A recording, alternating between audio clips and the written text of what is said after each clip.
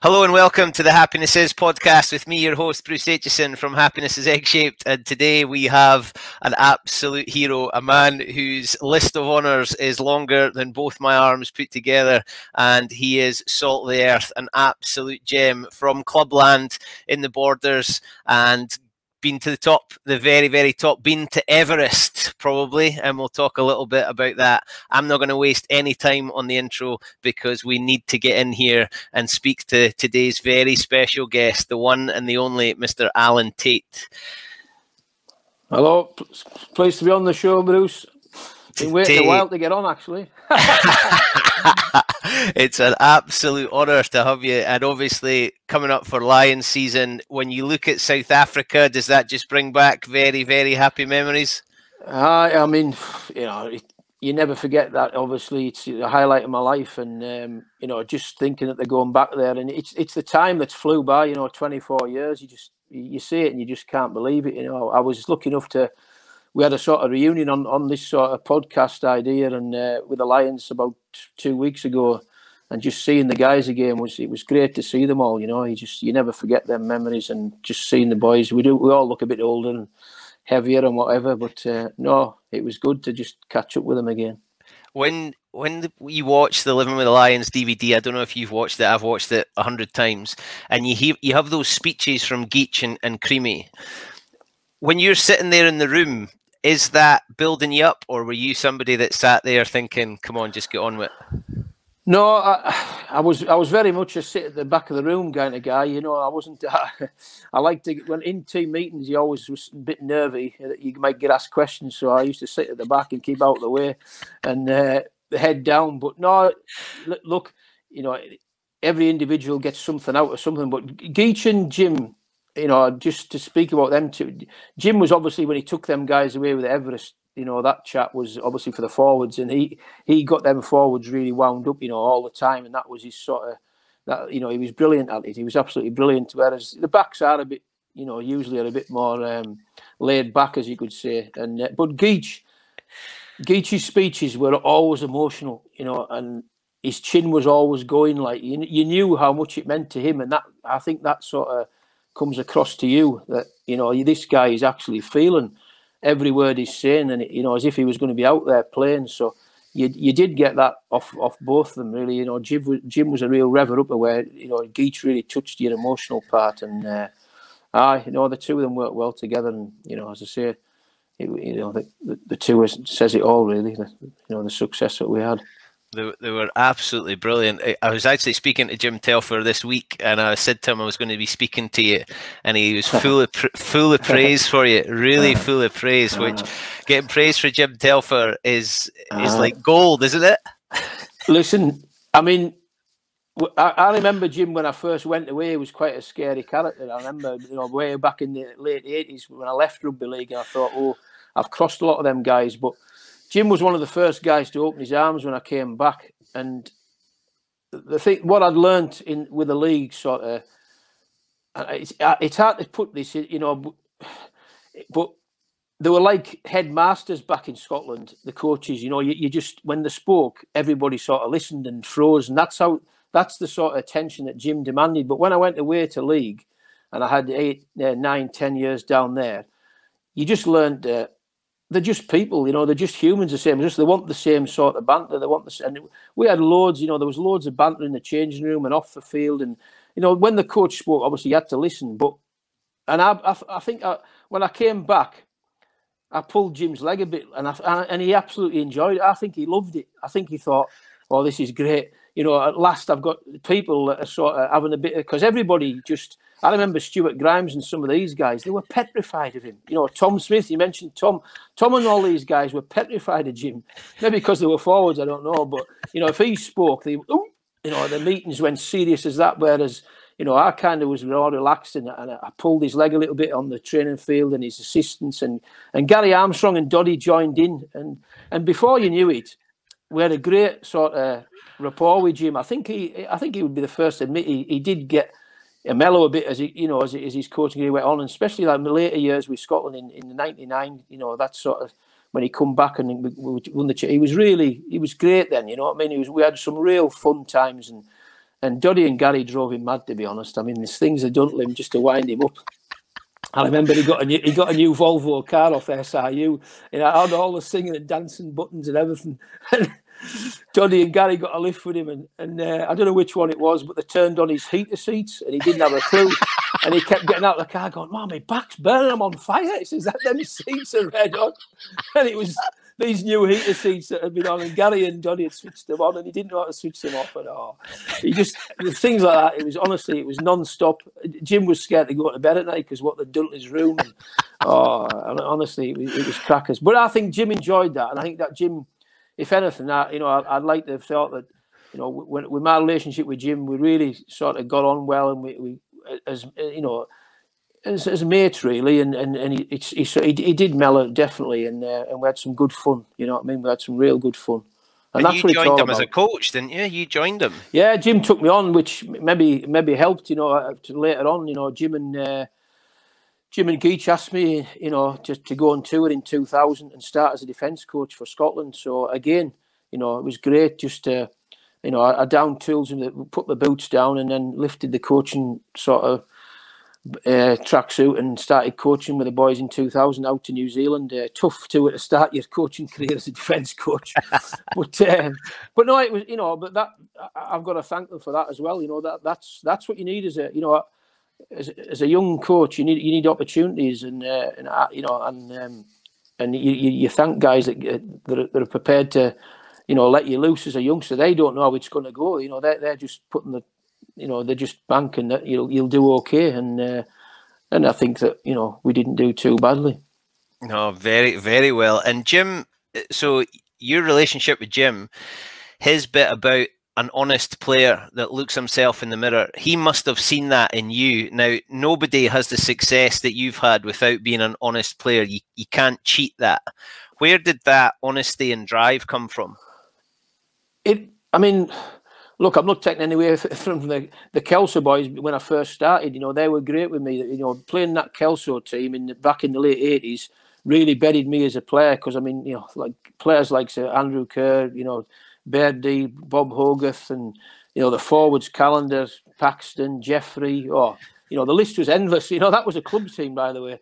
I almost named the Scotland team there. But they were great for me. But I really learnt my trade when I went to rugby league. That's where I seen the honesty in these guys that I was training with. I went to Widnes, who had just won the league title, which was the biggest trophy then to win.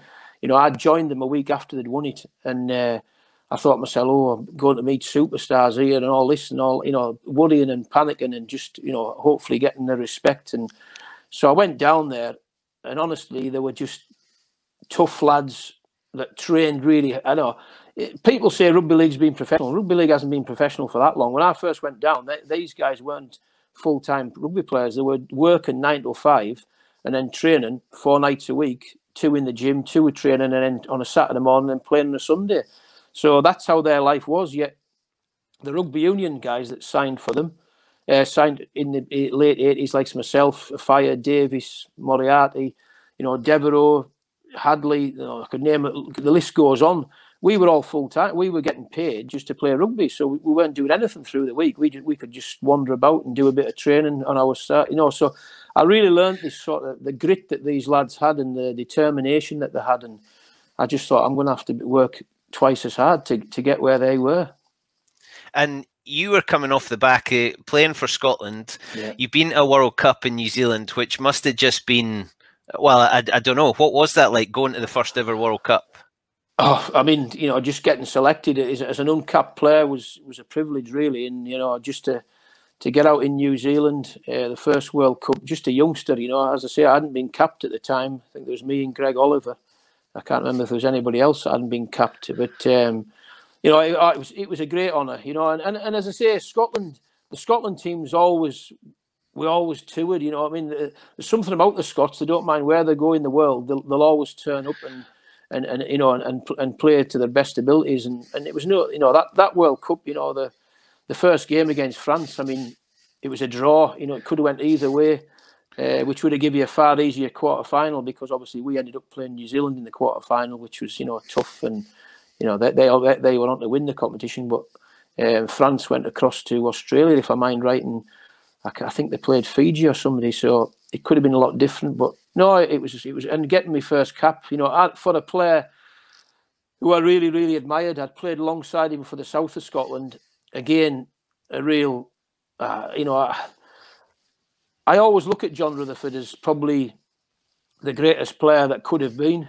He was a tremendous player, don't get me wrong. He was a brilliant player, but if he'd been a professional with his game and his knowledge and the way he played the game, his kicking, his running ability, his attack, and he was a biggish lad, I think he'd have been one of the greatest ever, you know what I mean? He's and there'll be many amateur guys that missed out, Roy Laidlaw's his buddy. If they'd had a chance to be professional, you'd love to have seen it, you know what I mean? But hey, it never happened, and they're not going to cry over it now. But it's, as I say, I was lucky enough to get my first cap at the expense of John Rutherford, who'd finished his career. That injury, he retired after that competition, and I kicked on, and I still meet John a few times. He's still got the banter. He's still, he still knows his rugby. John, he does. He's a good guy. He's a great guy. And then you come back. So was that what got you in the knowledge and the vision of rugby league scouts, having got your cap for Scotland, or had those conversations already started? There'd been no conversations with the clubs, but what he did do was it proved what my father's plan was unhatching before us. He spoke to me when I was 12, 13-year-old, when I moved back to Scotland, when I was in Workington for 10 years of my life, when he was playing league down there, because he'd done the same, for Kelso to Workington back in the 60s. And he said to me, I'm taking you home. You'll play rugby union up there. And he says, someday you'll play for your country. And then he says, you're talking big bucks, as they used to say in them days. And I as a 13, 14-year-old, I never took any of that in, but it was always a seed in my mind. And I always wanted to replicate him.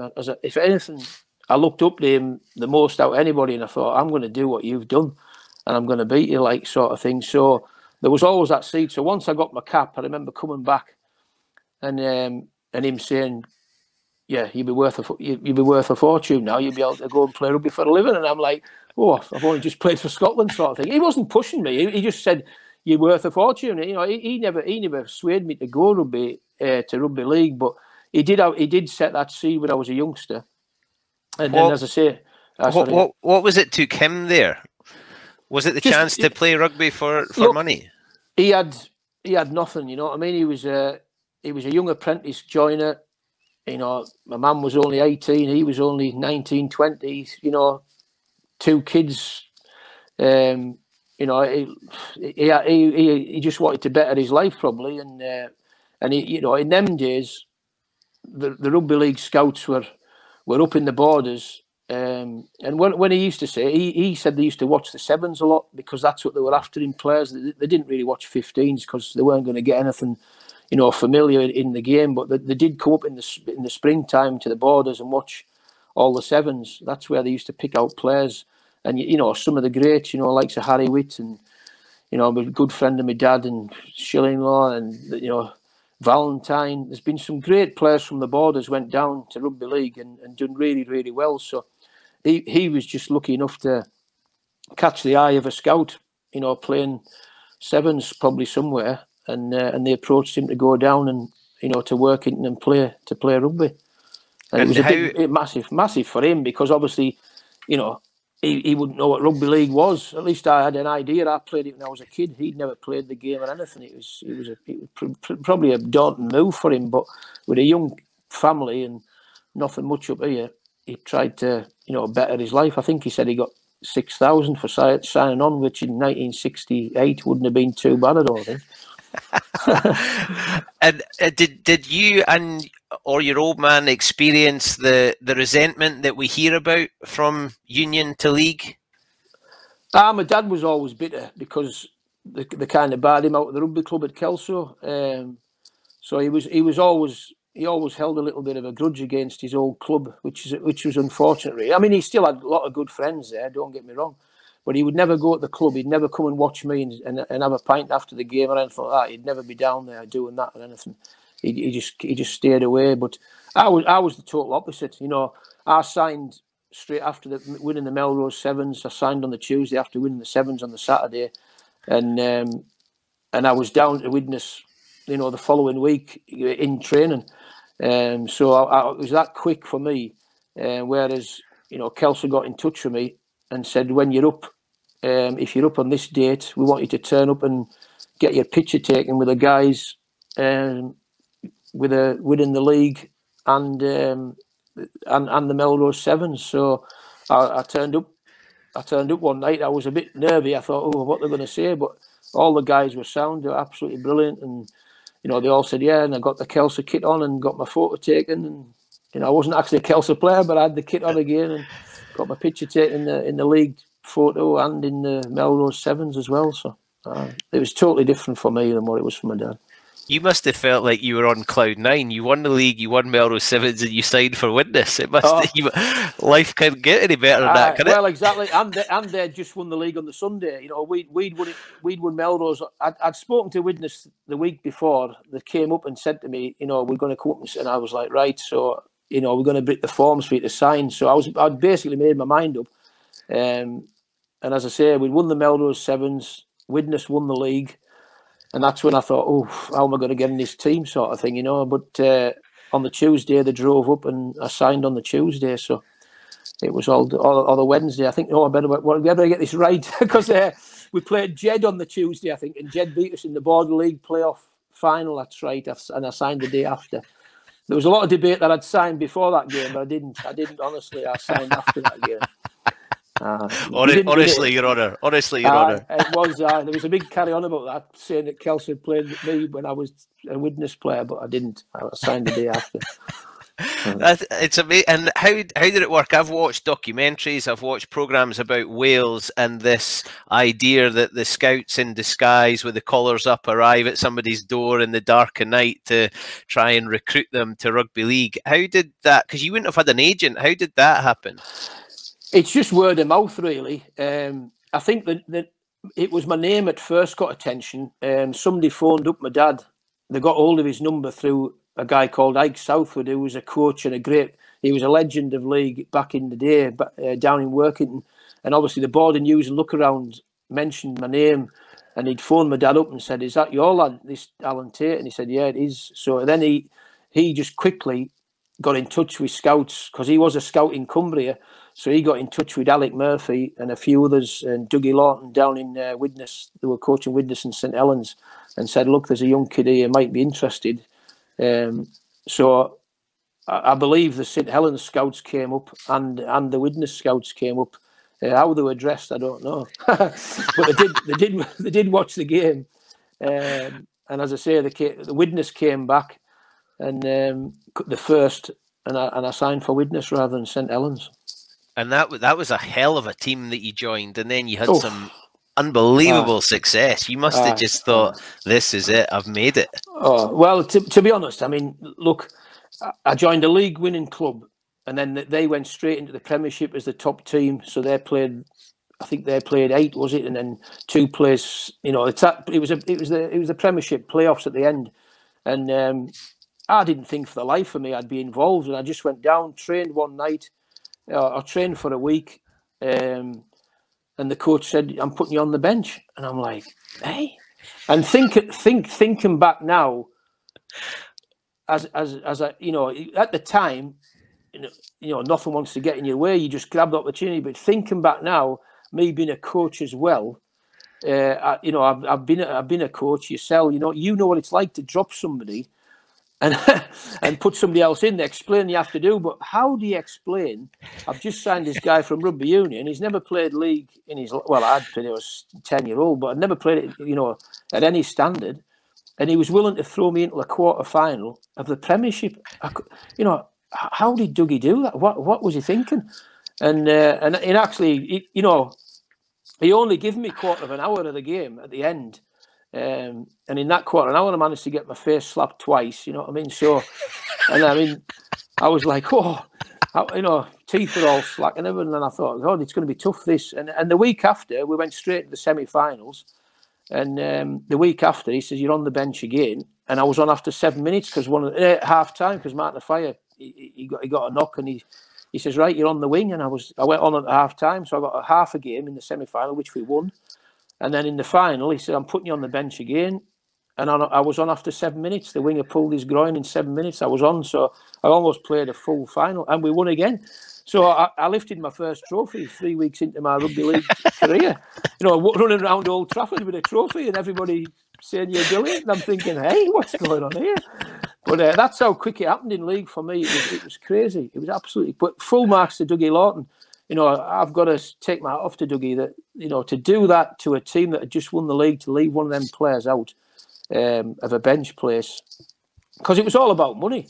You know, in them days, you know, it wasn't all about money. Of course, you know, you want to win the things, but there was a lot of money involved, because that's when these guys earned their money, was for winning. You know, they got 40 quid if they got beat, and they got X amount if they won. And that X amount obviously went up as you went through the rounds. So, you know, I went to Wembley one year, and it was 40 quid if you got beat, or 80 quid, it was what the Dole were getting, or it was 8,000 if you won. So that's the comparisons you were on. And that's how the league boys worked. You know, that's why I took my hat off to them. It's different now because contracts and agents have came in. But back in them days, it was you had to win to get your money. And that's how it was.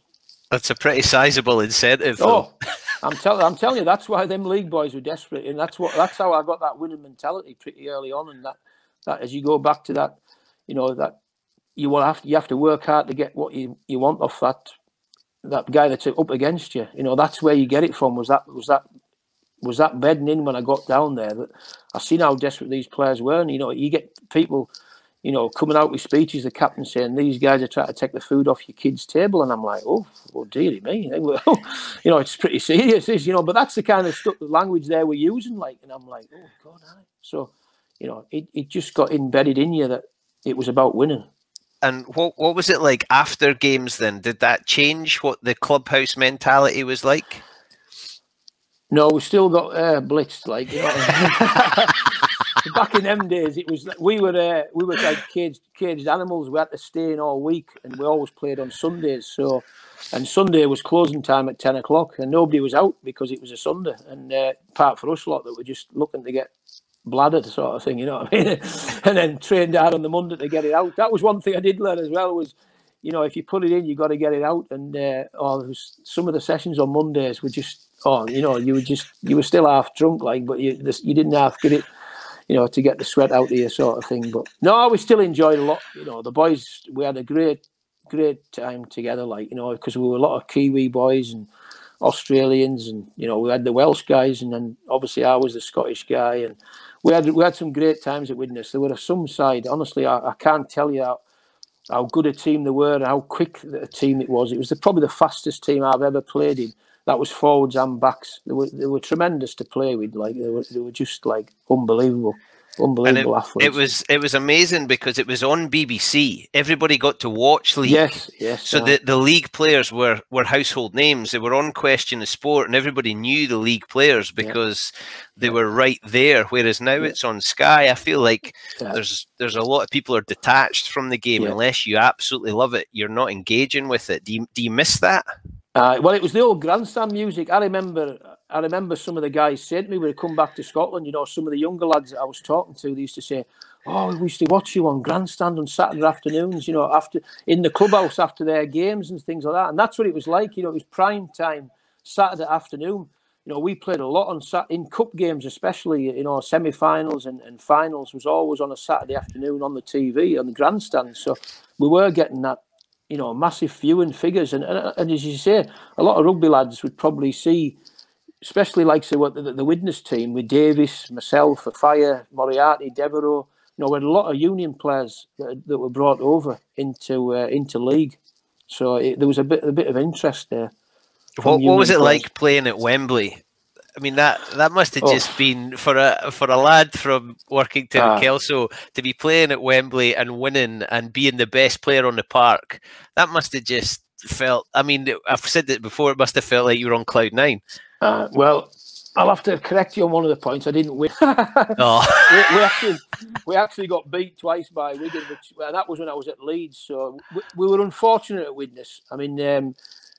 We were absolutely flying. We were beating Wigan regular, but we always stumbled. I think I lost 3 semi-finals with Widnes. I don't know what it was, maybe we choked a little bit. I don't know, because we were so desperate to get to Wembley, and everybody wanted us there because of the speed that we had and that Wembley pitch. And everybody says you lot would rip it up.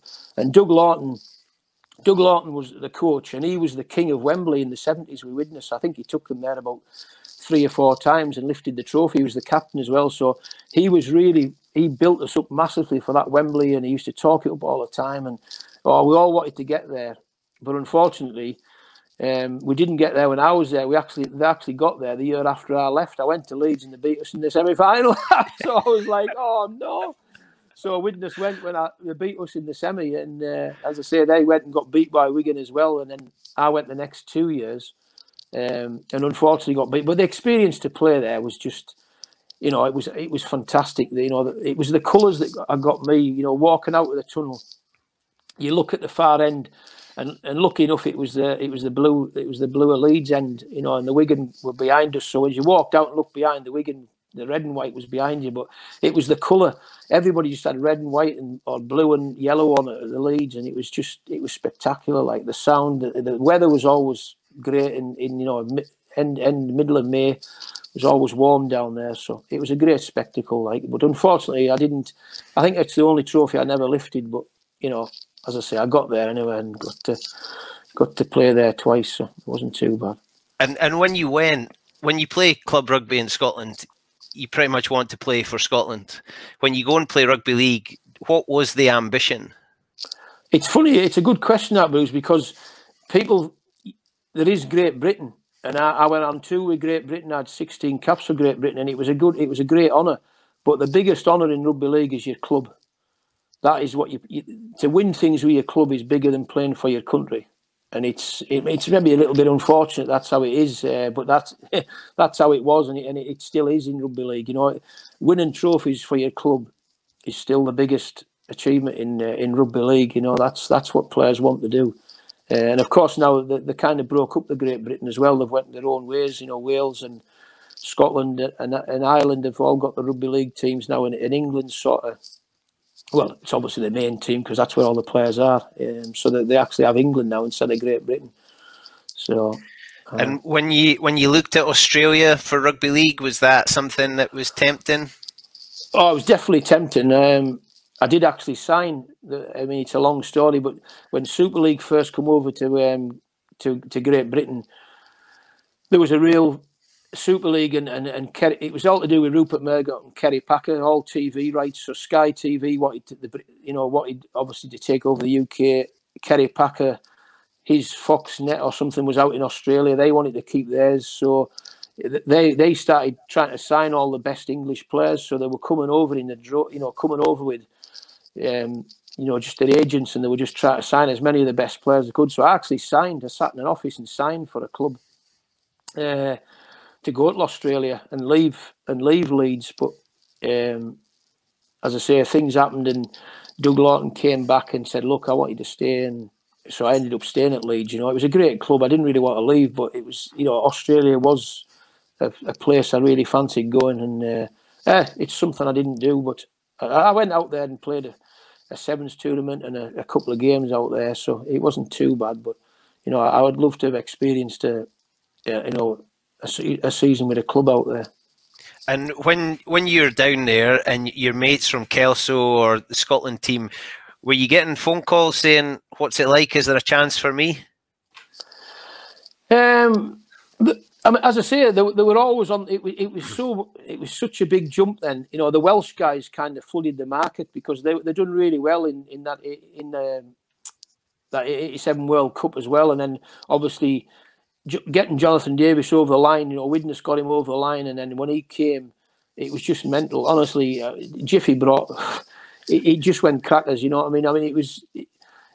Martin was a massive name, and I had a little bit because obviously coming from Scotland, but not to the Jonathan Davis sort of. He was the coup of the whole thing, and once he signed, it was just floodgates for Wales. It was the Welsh players that were coming up in droves, and they sort of flooded the market. But Doug Lawton did like a couple of Scottish, he liked Gary Armstrong. He used to talk to me about Gary and as well, but it was such a big jump then that, once you give up rugby union, you couldn't go back in them days. That's what you were giving up. So if it hadn't worked out for me, again, you didn't think of that, because if you probably did, you wouldn't go. Yeah. But for me, thinking back now, I actually threw everything away, everything, to do that stint with Widnes. And if it hadn't worked out, I was in trouble, because I could never have played rugby union again. So I'd have been absolutely stuck. I don't know what I'd have done. It would have been a disaster. Injury or anything would have finished me, really, because I could never have played union again, and I wouldn't have stayed down there to play league. So I'd have just come home, and it would have been a long old time. But luckily, as it things changed. 10 years later, rugby union went professional, and it gave us an avenue back. And were you watching union, willing it to happen? Or were you just focused on what you were doing? I was just focused on what I was doing. We were really, as I say, in them days, we played alongside the rugby union seasons. Now it's obviously different with them playing in the summer and winter. But then we was right through the winter, just the same as union. So I was busy at it all the time. I used to catch, the Six Nations was always good to catch up on and watch when I was down there. I'd always watch them games. As I say, so, we were pretty full on. And then the game opens up. How difficult was it to make the jump back? It wasn't really, because it's funny. It absolutely, again, whether it's luck or just whatever. Dougie had been fired by Leeds, who was my big mate. He was the main reason I went to Leeds in the first place, because he went from Widnes. He got fired. The new coach that came in, I didn't see eye to eye to him on a lot of the stuff that he was doing. So the things were starting to crack there, and I was thinking, so I was actually looking to go to other clubs in league at the time, and then obviously union went professional, and my ears just pricked up when I heard that, and I thought, hey, this could be an avenue. And as I say, Rob Andrew was perfect. You know what I mean? It was Newcastle, back up the road towards Scotland. It was perfect. It just fitted everything. Rob just I don't know how we all got in touch, because there was no agents. I didn't have an agent, and so I don't know. I think it was maybe because John Bentley had gone there. Maybe John had said something about me being at Leeds and not enjoying it. I don't know, but anyway, Rob came looking and talking to me, and I couldn't wait to get away. I was just ready for a new challenge. So it was great to get away. How did he sell Newcastle to you? Because obviously that's not really they didn't have anything to go on. So how did he sell Newcastle to you? I think it was just the location and me getting back towards, back home. I was able to move back to Kelso and travel down with Gary. I travelled every other day with Gary Armstrong. So, it was just that case of getting back home, really, I think, was the main driver. So it didn't matter what Rob said, I was coming. I was going to go. But as I say, look, Twigger Marlin and all these guys, it was some club. I obviously Pat Lam. I didn't know much about Pat Lam until I got there, but there were some players it was great to be again alongside great players. Was fantastic. And what was it like having Doddy and Gary with you, George Graham, Scottish guys? Was that important? Oh, definitely. As I say, I travelled a lot with Gary and become great friends with Gary and Doddy. Doddy had just moved down there, and it was great to have them Scottish lads there and a bit of banter. They were obviously younger than me, so I was before them a little bit in in the borders stuff. But I mean, again, two great characters. I mean, dearie me, the stuff that that they carried on. As I was talking about Jim driven mad, they had the whole coach driven mad in Newcastle. Coming home on the bus from Newcastle, we had some long journeys, and there was a few beers scooped on the way home, and Gary and Doddy, anybody falling asleep, honestly, they used to untie your laces and tie your laces. If you were on on a seat next to the table, they'd tie you. Well, I'll tell you a story because they'd done it to me. So I was sat and we'd had a few beers, and I fell asleep, and I got the biggest slap in the face I've ever had. And Gary was stood there, and your first reaction when you wake up is you just fly at somebody with a slap in the face as well. I just flew at him, and honestly, I just went flying onto the floor. I thought, what's happened there? And Gary's running down the bus laughing, Doddy's laughing their head off, and all laughing. And I had my shoelaces tied around the pole of the table. And honestly, I just went crashing to the floor, and I just said, they've done me again. But they've done it to everybody. You just daren't fall asleep on that bloody coach or anywhere around the changing rooms. They never stopped. Like, they were Just unreal. daft wee lads. What was it like having the wee lad at number 10? He turned into a decent player. Wilkinson. Yeah. I wonder what happened to him. Exactly. What happened to that kid? But I think Johnny as well will be the first to say, just like me, you know, going back to my Kelso days, when I mentioned 6 international rugby players in a club team, Johnny was the same. You know, Johnny was a great prospect, but his start in his life with joining that Newcastle team. You know, I was lucky. I played a little bit with a season with him, and then a season and a half. Just really, he was just starting to come into the team as I was leaving. But I mean, he was out training and kicking balls, and he was, you know, he could see his dedication was massive. Like, you know, he was a real good kid, but he still had to learn the ropes, and he still had to go through it all. But you know, he had some great players round about him all over. You know, Big Inger outside him, sitting on his shoulder. You know, for the start of his sort of, you know, to come in as a 10 and have a 12 of wingers or a winger just to sit on your shoulder to give you an option out if it's a bad ball or whatever, was a great upbringing for him. And I think he'd be the first to admit it. But yeah, he was a great, dedicated kid. You can't take anything away from him what he achieved. But again, you need great players around you to you know. I looked at it. The best thing about Johnny, when I looked at the end of his career, what he gave back. And then how he drove that Toulon team, you know, he was driving it like from where he was come from. You know, Rob Andrew was the driver and Dean Ryan were the drivers, at the Newcastle. And then to see Johnny at the end at Toulon, just driving that team on, you know, with some great players around about him, you know, again. But he was the main driver of that team, and you know, he look what they went on to do, like, you know, so. No, and you've left club rugby in Scotland to go and be a professional in rugby league, and then you come back to a professional team who are still playing in black and white, which is quite a nice wee look. How was the game in the time you'd been away? Oh, massive improvement. I mean, I left not long after we played England at Twickenham, and as I say, it was a killer. I think it was 9-6 or something like that, 12-9 or something like that. It was Rob Andrew was at the fore of it all, you know, just chipping over the penalties, and it was the worst game of rugby I think I've ever played in my life. And that was international rugby. That was it. So I was like, oh, but you know, compared to when we came back, it was definitely a lot better. Obviously, they were starting to talk about defences and things like that, you know, and as I say, the players were getting fitter, a lot fitter, you know, training a lot harder. So everything's improved. When I came back, you know what I mean? It was a far better game than when I left. And was the 97 Lions on the horizon? Was it something you'd even thought about? Not in my wildest dreams. I mean, you know, playing for Scotland again was.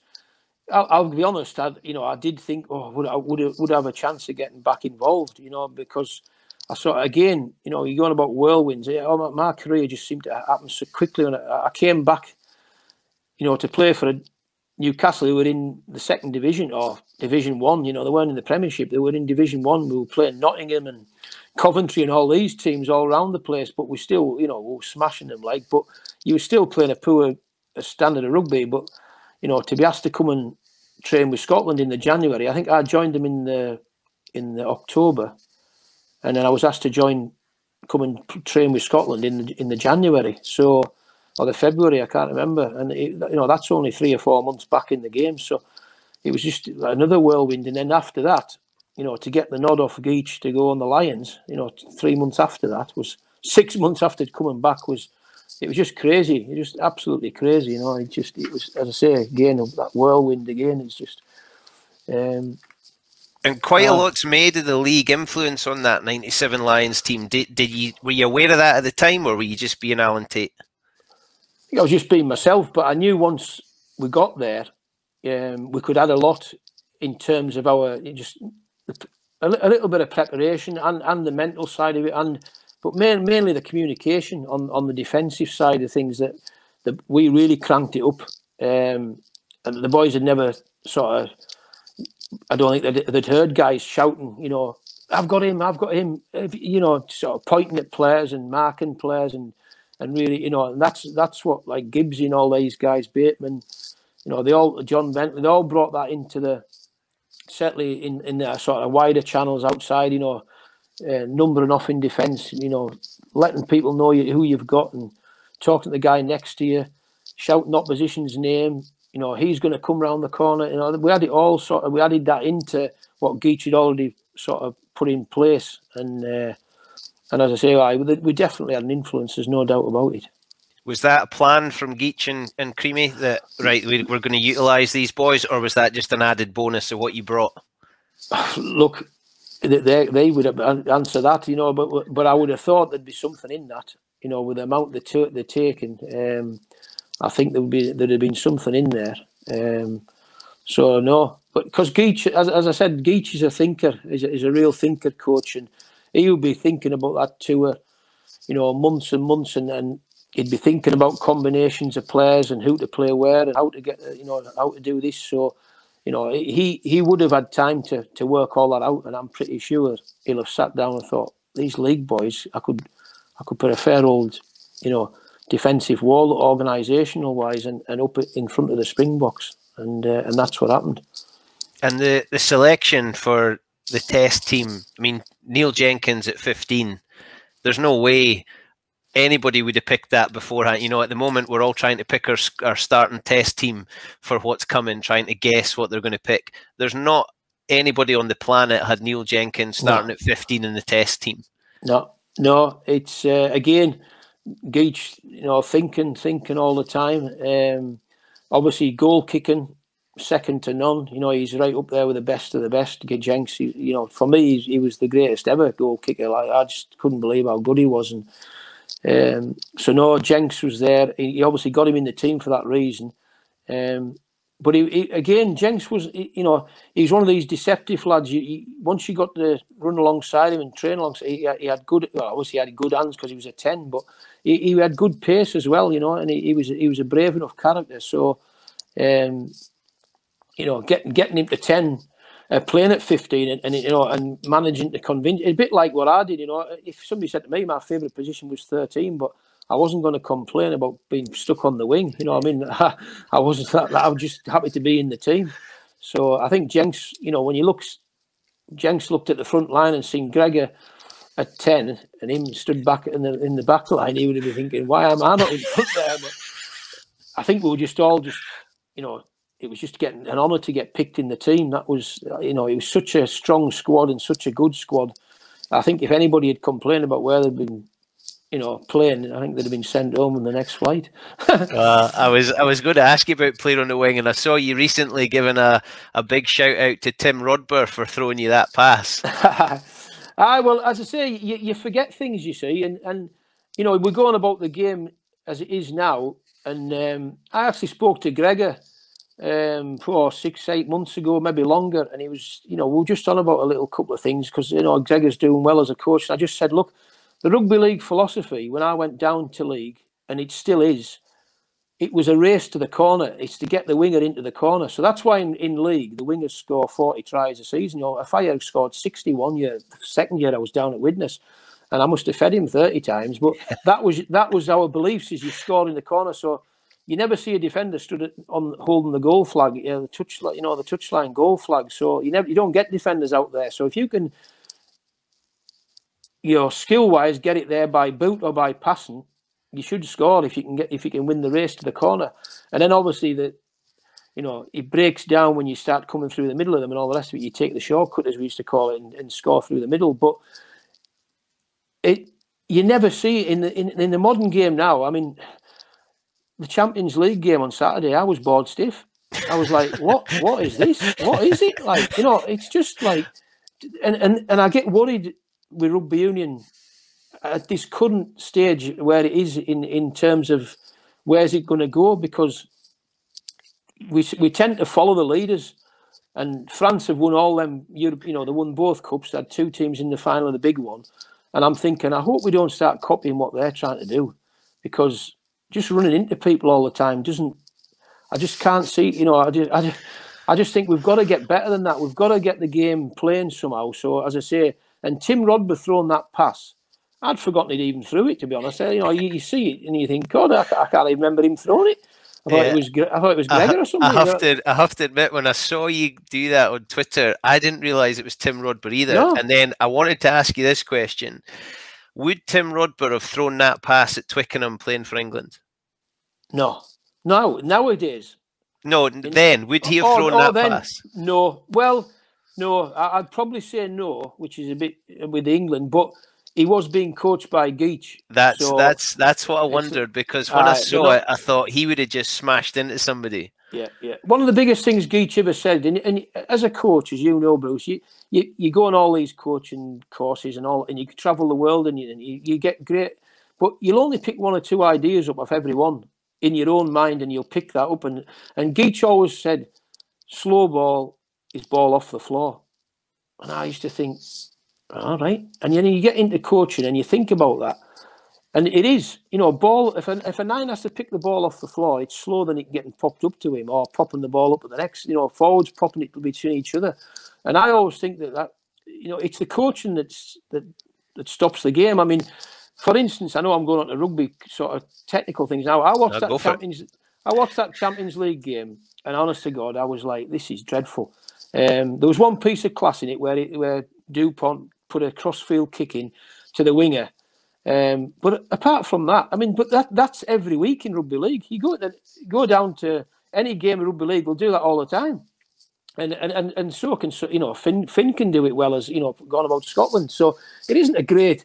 It is a good skill, but let's see more of it. Let's play along with it. But going back to that the point, I then went onto the TV and I picked up let's see how the Aussies got on against in the Super Rugby, and the Crusaders smashed the Reds by an embarrassing score, by 62-24 or something. I thought, I'll have a look at this and see what's going on. Is it the defences or is it the attack that's good? And you've got to give your praise to the New Zealanders. They're already in front of us, and they're manipulating. I'll tell you what, New Zealand, and Jim will be the first. Jim Telford will be the first person. We're always following New Zealand, and New Zealand are already manipulating defenders because they know that the high tackle's gone out the game. So they're now playing the game because they know low tackling is going to be what everybody has to do. So they're now running patterns and freeing their hands up, and they're running the forwards in little shapes so that they can get their hands through the contact and then offload. Through the or it's not even offload, it's a pass, just a straightforward pass behind the defensive line.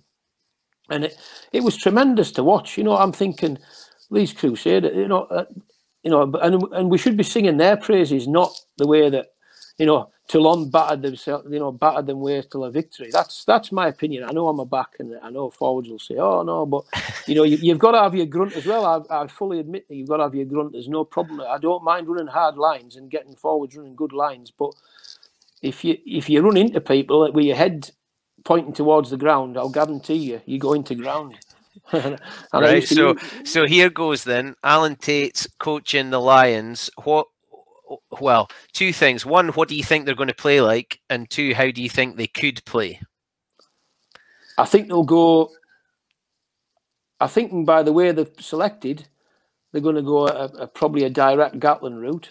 They're going to take them on physically, and yet again you have to do that. But I think underneath it all, for me, they've got to come up with something different, and I hope Gregor, can persuade them to get an offloading game going, a quick ruck game, and try and break the game up. More ball off the top of lineouts. Get moving it. I think that where you're launching nowadays is if you start driving walls against them, you're going to get into their kind of game. So I did notice a lot of that in the Six Nations, which was refreshing to see. There was a lot of balls going off the top now, and even if they have a stab in the middle, it's better than setting them all up and then trying to launch off them all. It's just so I think they're going to have an it's not an offloading game. It's more of a quicker. Let's play a little bit quicker and let's try and tire them out. And that's how Geach's philosophy was. Geach always said, when they're walking, we'll be running.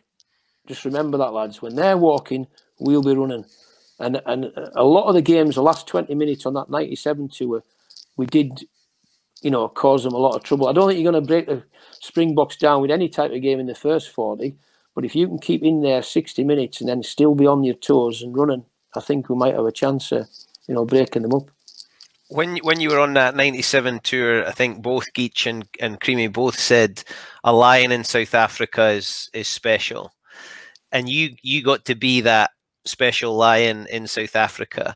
If you were asked to present the jerseys or to make a speech to the boys before they get on the flight and go down there, what would you say to them? Oh, dearie me. Look, I think one thing, I think the chin would be going, because I can get a little bit emotional myself when I talk about things like that. So I think it would soon be going, because it brings back memories. And that's what I would say to them. It's the memories that you get out of it, especially winning. You don't really remember anything bad about that tour. I can't really remember anything bad about it, but I remember everything that's good and the memories that I got out of it, and just the pride that it brought to, my family, my friends, just people of Kelso. So Geach says, got quite emotional. I know, and I can understand that, and the hairs in the back of my neck have gone up.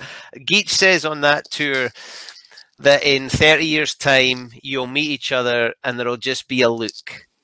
Is that, you said you were on a Zoom call with some of the guys recently? Is that a true thing? Do you look at them and there's just a look?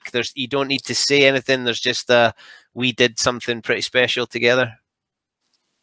I mean, good. I mean, definitely. I mean, I think I actually said that on the podcast when Geach was there. If there's anything out of all them speeches, that's the one that, as I say, you pick something off a coach and as you go along and you write it down. But that's the one where I got off Geach. So it's absolutely true. It's funny. You're walking. You can be in a club room. You can be anywhere, and you'll bump into somebody.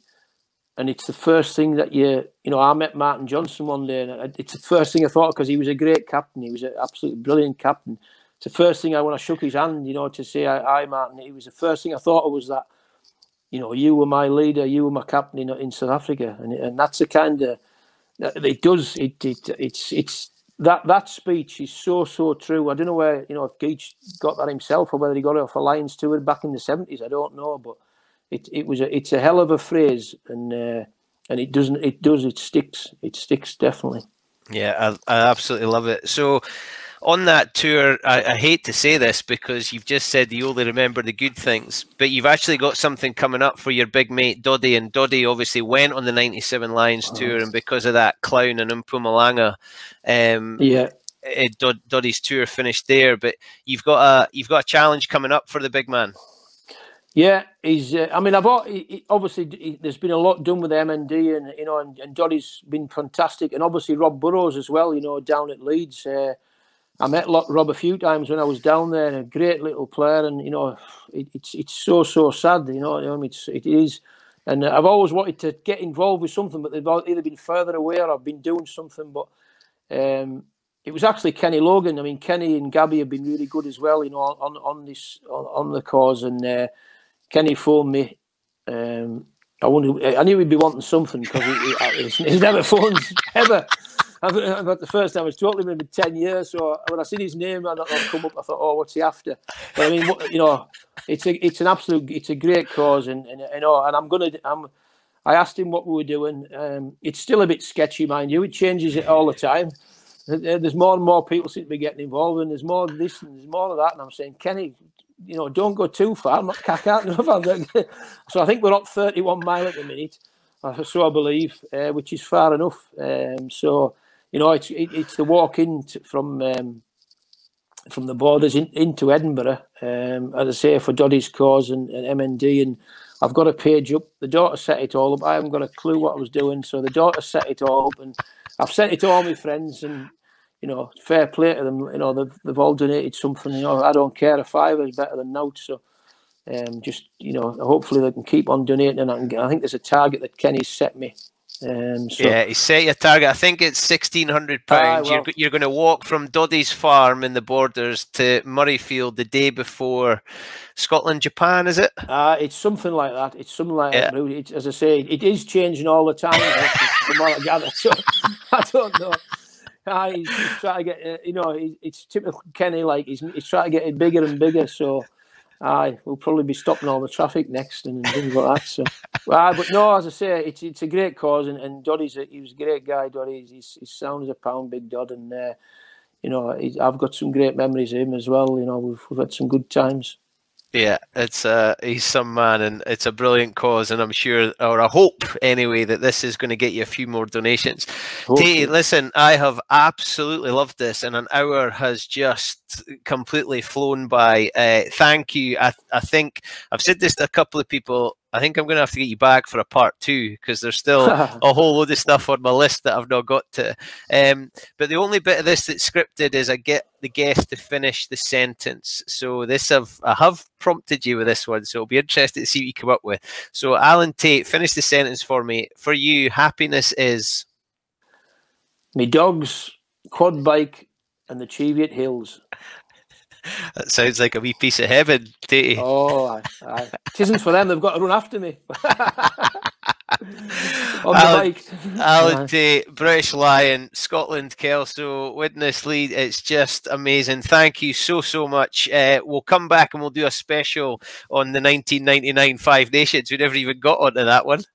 Exactly. And that was a good one. As I say, memories are plenty there, and definitely, it's good. If people are willing to listen, I'm willing to talk. Well, I'm willing to listen. I don't care about people. I'm willing to listen. Taity, thank you very much. A brilliant honour, and I'm looking forward to catching up with you, and hopefully I'll see you on that walk. Yes, cheers, Bruce. All the best. I will see you on that walk. Cheers, pal. Thank you, sir. Tama. One of the most enjoyable hours you could possibly spend in the company of an absolute legend. How good is he? And still lots to talk about. And what did he do? He nailed it. What's it all about? It's making the memories. It's building relationships, sharing experiences, and making memories. And you heard it from the one and the only Mr. Alan Tait.